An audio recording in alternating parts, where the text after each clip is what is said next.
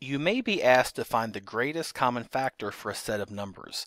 To do this, you'll generate the factors for both numbers in the set and then pick the largest number that appears in both lists. So for instance, for 16, our factors are 1, 2, 4, 8, and 16.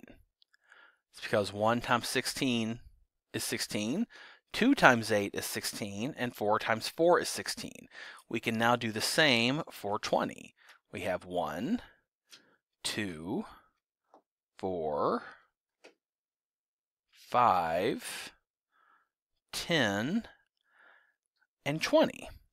So this is our entire list of factors. We look for the highest number both sets have in common, which in this case happens to be 4.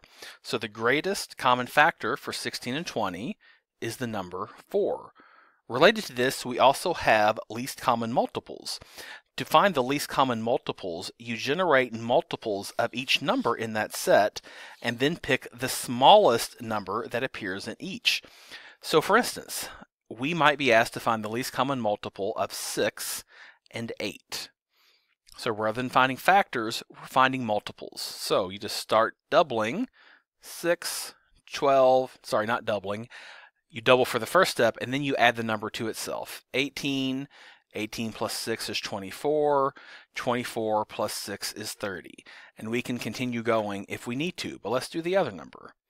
We have 8, 16, 24. And at this point, we know that our least common multiple for 6 and 8 is the number 24.